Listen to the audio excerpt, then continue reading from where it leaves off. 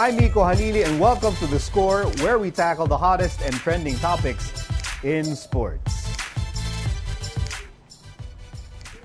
The Barangay Ginebra Gen Kings have taken the solo lead in the PBA Governor's Cup after beating the Magnolia Hotshots in a roller coaster of a game last night, 93-86. Now, Ginebra was en route to a dominant win but couldn't shake off the pesky Hotshots, who kept on making runs, but the Hotshots ultimately falling short. So Barangay Ginebra can wrap up the top seed in the quarterfinals by winning their final elimination round assignment, an incredible accomplishment considering all the player injuries that they've gone through this conference. Now, here to talk about everything that's going on in the PBA Governor's Cup, we have from Barangay Ginebra, Jett Manuel. We also have, rookie ba ng Ginebra to? Tenorio. And we're also joined by Phoenix assistant coach Topex Robinson. Wow! All-star cast tayo ngayon, mga bro. Katangkad natin. Jett, let's get it. Para malilit lang. Okay, so we'll later in the show, we'll talk about the UAP. Siyempre, pag-usapan natin NCAA because Coach Topex is here. Congratulations and good luck in the finals. But let's start with the PBA first. LA, paano nyo ginawa? How many injuries do you have right now, ang Ginebra? Right now, we only have 2 na lang. 2 na lang. Kasi nakabalik na si Greg. Yeah. So, wala si Joe. Wala si Joe. Kaya busy si Joe dito sa The Score. Oo. Saka si Sargent. Japet, wala. Sargent. Si Julian Sargent. Yun na lang. Then si, kay Jervy. Yeah. Jervy Cruz pala. So, at the height of your injury problems, 5 yung wala? 6 players. Kasi we've been practicing 9 players lang. 9, 10. Kasi wala si Sol, si Greg, si Japet, Jervy, Art de la Cruz, and Julian. Sargent.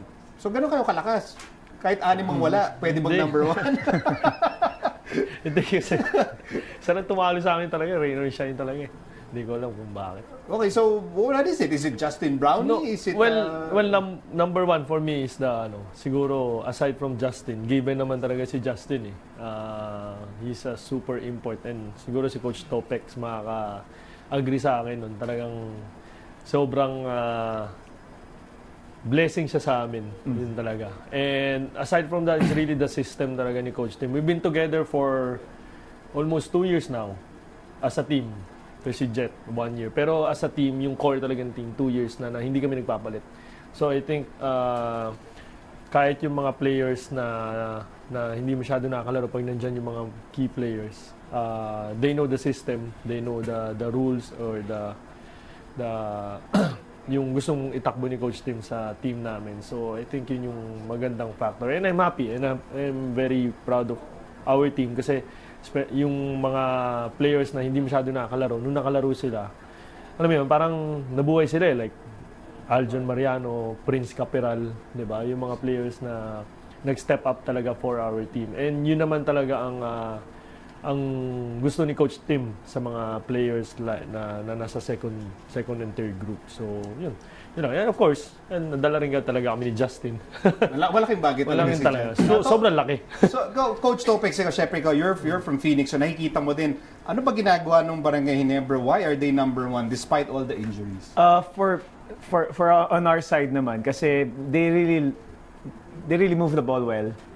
I think that's one of the keys, and they're always trying to make sure that maganda yung movement, especially weak side movement. They know how to look for their bigs. If they have the bigs, they be pounding on those bigs. If they don't have Japet and Greg, which happened before, mas deadly sila para sa amin kasi they love to run if they have the guards. But if they have the bigs, medyo composed sila and they really look for that advantage on the paint.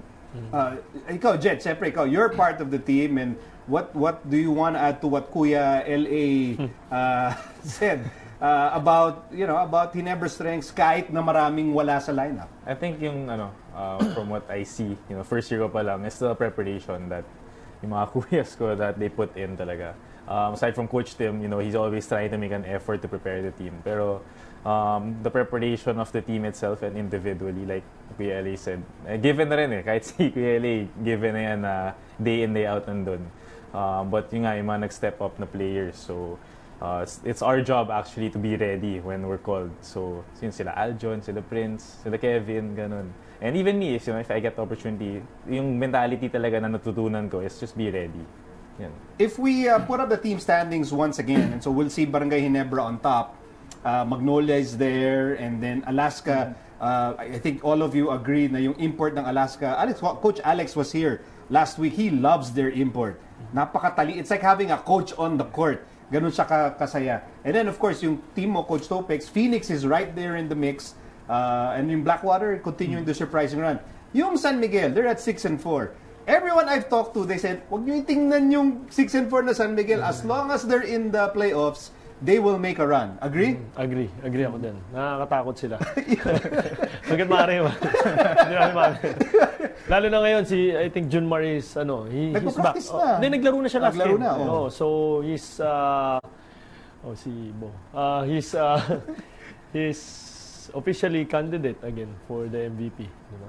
So, feeling ko makukuha niya yan. And I think, kahit siguro wala si Junmar the way they're playing right now, and pagdating sa playoffs, alam nila kung anong gagawin. They know how to win. They know how to find ways how to win. Yung team nila, veteran, di ba? Yung mga players nila, sobrang sanay na sa mga ganong situation. So, nakakatakot sila na nandun sa ilalim. I'd rather see them na nasa ibabaw kaysa nasa ilalim. Coach Topex, agree? Again, San Miguel is on parang autopilot yan eh. You know, kung sila LA, 2 years sila magkakasama.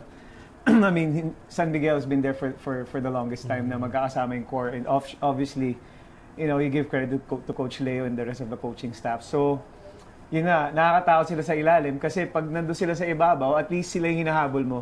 But pag nasa ilalim sila, nag-aabang lang sila kung sino yung pipitasin nila doon. So sino yung pipitasin? Yeah, that's really scary.